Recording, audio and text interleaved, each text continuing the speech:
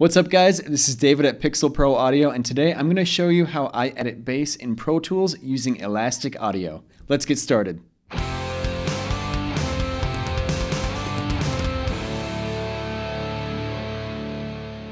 What we're essentially doing with this track is we are going to be stretching it like elastic and moving it in time with the grid, or if you don't have a grid you can just move it in time with the drums. This is a form of editing that we can use to make the bass performance sound tighter and more professional. Now I'm using Pro Tools for this, but you can do this in StudioOne using Audio Bend, in Logic using FlexTime, or in Cubase using Audio Warp. Let's take a look at the screen here. I've already recorded a bass line, and it's the last track here in the purple. The rest of the tracks above are the drums. Alright, so as you can see, some of these bass hits are just a little bit off the grid, and some of them are played pretty well, but some are just a little early. I was getting a little excited for that downbeat. So let's take a listen here.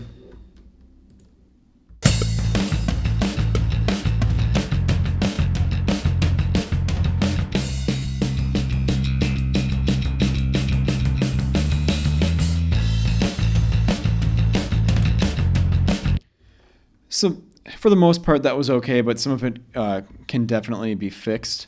I do want to put it out there that if the bass is not tracked well, then no amount of editing can fix it completely. If you stretch some of these too much, they'll start getting weird artifacts, sometimes get out of tune. You just track your bass really tightly and make sure it's in tune. And then if you have to, like if someone sends you a bass track that needs something slid over, I can show you the trick I use to do it. So first, we are going to duplicate this main track here, this playlist, so that way we don't lose the original. So I'll come over here to this drop-down arrow, and we will select duplicate. And I just like to use whatever name it's got there. It always does the 0.0 number. That helps me kind of keep track of what I'm doing. But you can always rename them, and you can say, oh, this is the good take, this is edited, this is tuned, whatever.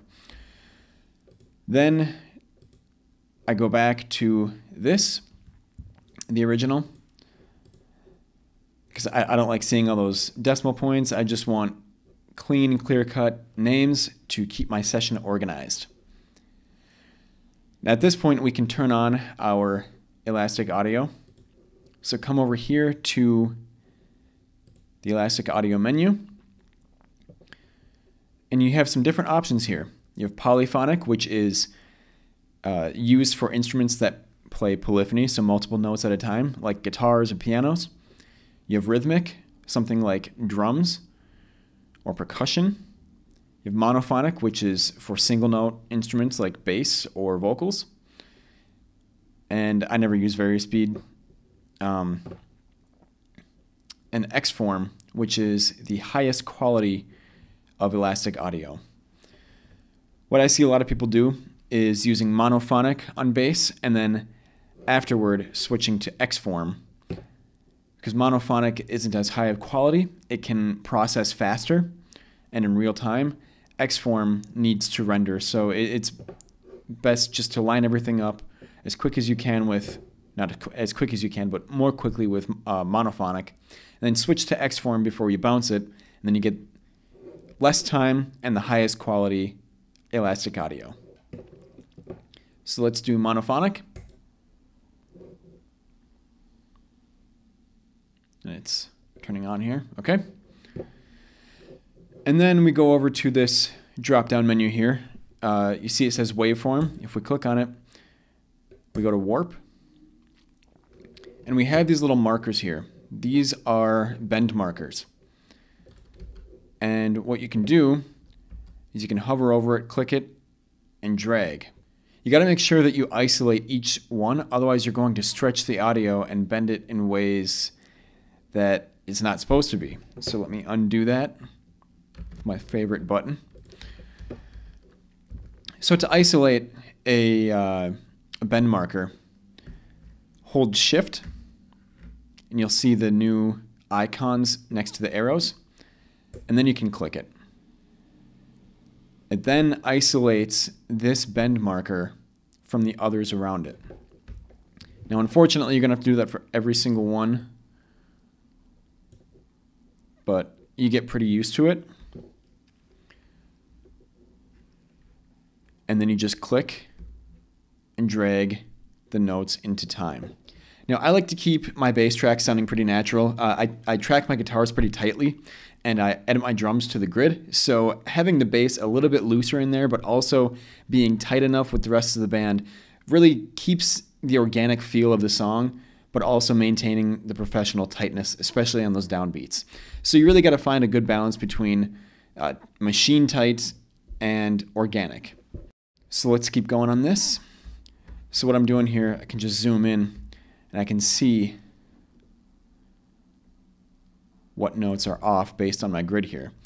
Now, as you can probably see, this bend marker looks like it's before the transient, but this little section here, let me zoom in there. This little section is actually the pick attack.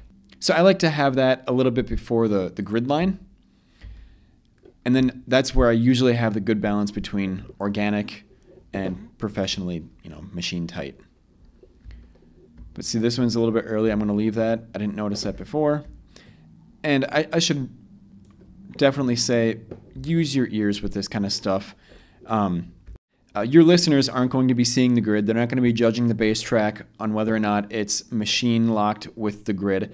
They're going to be measuring whether or not it sounds good. And you should too, because no one else is going to see it or hear it like this. They're going to see it and hear it as music, so just make it sound like that. So this is a part where I noticed it getting a little bit off here. So I'm just going to tighten a few of these up. And again, for this kind of stuff, I'm just holding Shift and moving over my bend markers here. Hold Shift, click, and drag. All right, this one's really early. Balance that a little bit. This one's really early too. All right, now before we get too far, we should listen to this and see what I've done so far.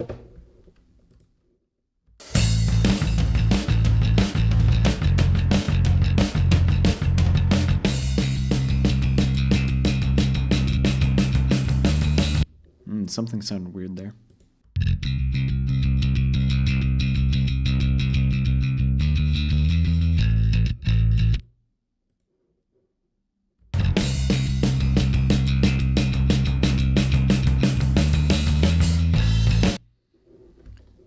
Okay, so this is that problem area that I heard before. Everything else sounded pretty good up to that point, but I definitely want to tighten a few of these things up here. I don't want to do too much, but just enough to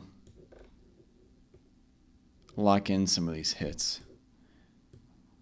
So we've gone through the entire song now. Make sure to listen to all of this. You do have a backup just in case, but you want to listen to it before you bounce it and catch any errors that you might have, just because you don't want to be having to do all this again.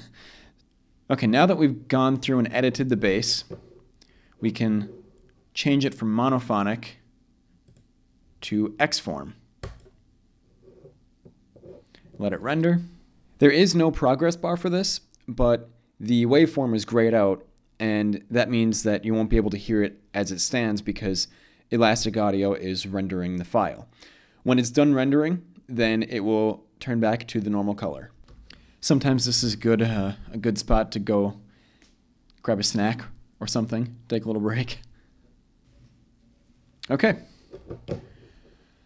Let's take one final listen to make sure Elastic Audio didn't mess anything up.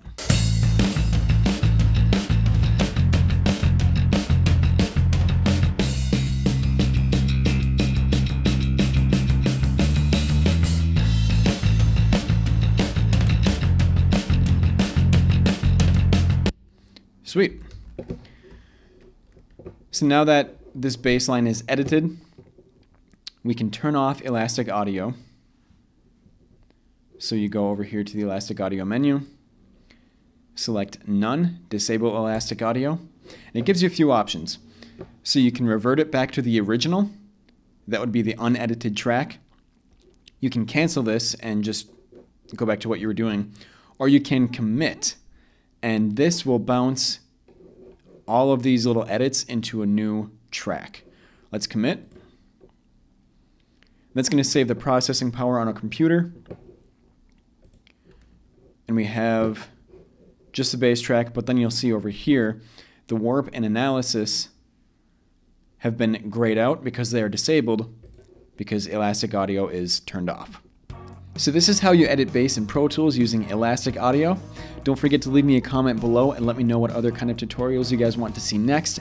And don't forget to subscribe to this channel. Check out our other videos on different DAW tutorials, shock mounts, and even the latest sound samples. Thanks so much for watching, and we'll see you in the next video.